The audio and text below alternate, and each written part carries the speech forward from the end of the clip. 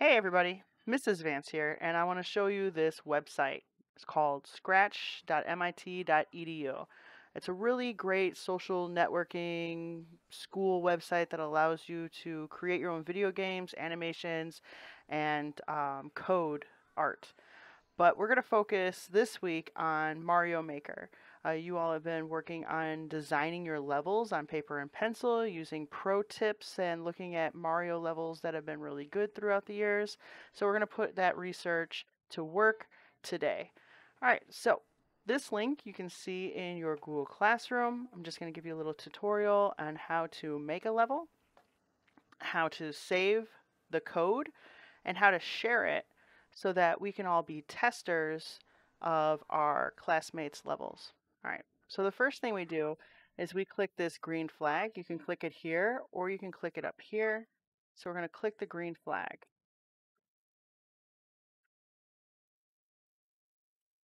Now this was made by Benjamin Wins 11. Benjamin Wins 11 is a really huge Mario fan. He has recreated a bunch of different Mario games, and this Mario Maker is very superior to the others. The first thing you want to do is make a level. We don't have a code yet to load our level, so we're going to make our level, and then we're going to get our code so that we could share it with our friends. All right, so you see up here all the different blocks. You can tell these are different land blocks. Then we have tubes. Then we have platformer blocks. Why am I calling them blocks? We know them as tiles, so we're going to use the word tiles. That's our vocabulary. We have more tube tiles, and then we have some sprites, bad guy sprites, little fireball sprites, and then we have our buffs, right? Our little bonuses. So we're going to get started by just testing out all these different blocks. We can see we can make a whole floor here, or we can make just a platform. You use the arrow keys on your keyboard to move up, down, back, and forth. You can see here's the end, but as you can read, it says you can build past here and it will snap to the last solid block. So as your platforms move, so will those that end screen. All right, so that looks like sand. That's a cool little sand platform. And then we have some grass or hillside. We got a little hillside platform. Let's make it a little bit more challenging. Some of the pro tips were to make it a little bit more challenging as you go along, but not too scary because this is just our first level. And reward people with bonuses. Let's see, we have coins. Gotta love coins. Add some coins.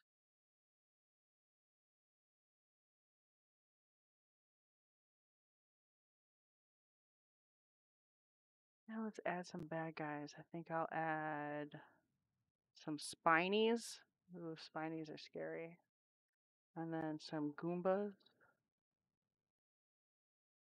Let's see. We'll get a couple of these guys in here. Oh, I never gave myself a mushroom. I'm totally going to die if I don't give myself a big at some point in this level. That'll be a fun place for a big. All right. Anything else? I want you guys to play with a lot of these different features, especially the tubes. I I was not very successful in getting the tubes, but Mr. Vance was, so we'll see how that goes. I want to see what you guys can create. All right, now that I think I'm done with my level, I have my end screen. It ends at the end of my platforms. I've got some buffs. I've got some bad guys.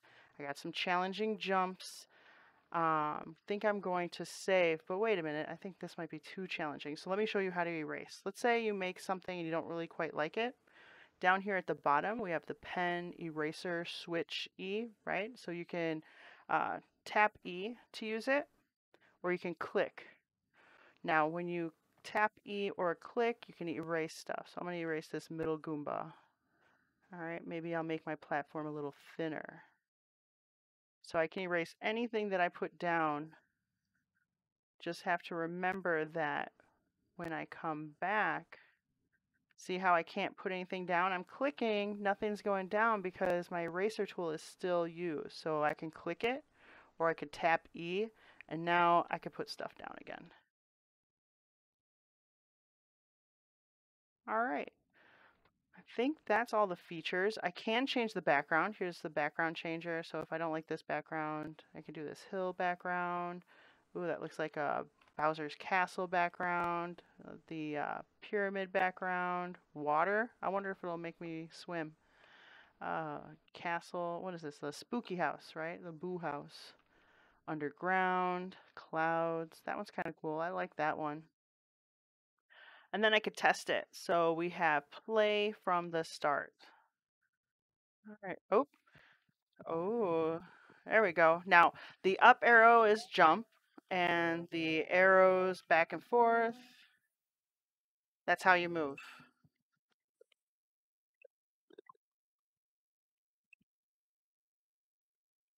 Oh no,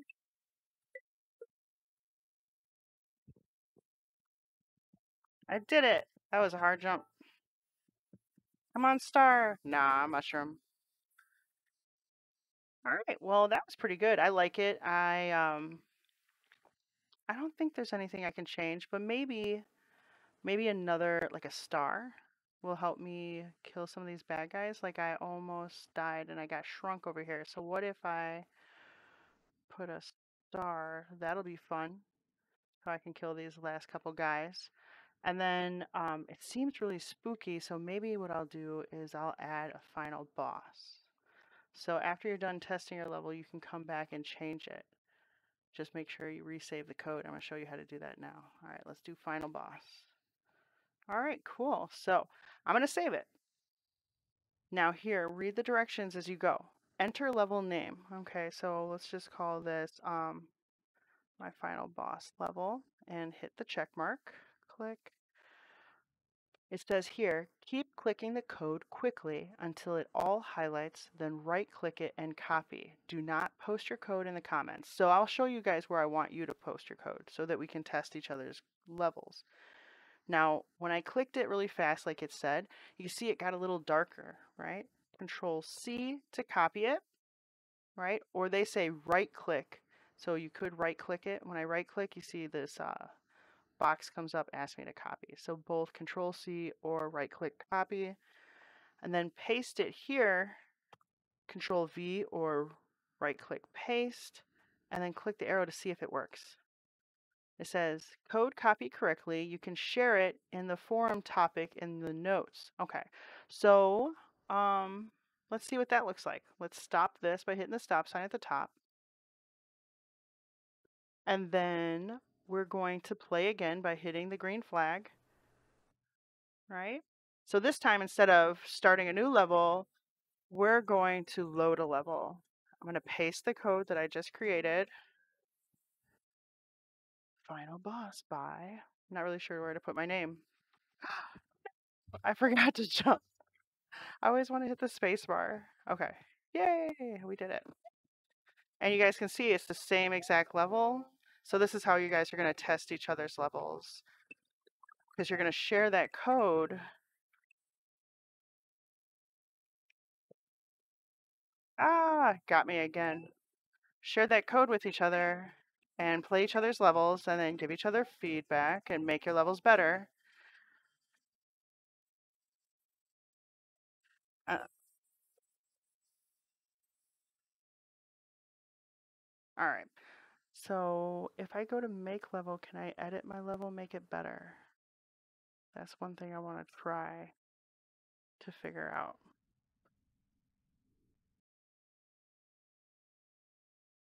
How do I? Oh, I'm back. I'm back. All right. So I took a break to figure out if you can edit a level after receiving feedback from your classmates, and I figured it out. So when you're on the startup screen for this link, we hit the green flag to start our new game. You're going to click load level, just like we did, paste the level code, hit the check mark. Now when you're in here, instead of playing it, hit the space bar. Now, once you hit the space bar, you see that you have all the characters again. Somebody could have given me some feedback about moving that, I don't know. What is the shell guy name? Not the Spiny. The Spiny, I like the Spiny. Spiny's in a good spot. But there's another guy over here that's always getting me. This turtle guy right here. I'm going to erase him. My Koopa Troopa, that's it. I'm going to get rid of him, but I still want it to be challenging, so maybe I will put a different Koopa Troopa here. Oh, am I in eraser again? Always remember to put your eraser off when you're done using it. So this will be fun with my star, if I get my star. But I always get shrunk right here. So I'll get my star, and then I will get this guy ting, ting, ting, and then this guy here. I wish they had the flying ones. I'd have the flying ones come up. But I don't see them. Anyway, so I just made my edit by hitting spacebar after loading the code, and then I can test it out again by testing this level. And you guys all know what that looks like, so spacebar to get out of that. Now I'm going to save this code because I changed something, my code changes, right?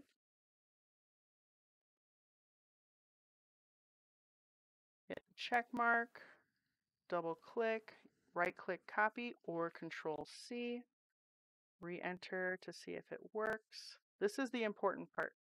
This is how you show us that you did your work and share your work with everybody else.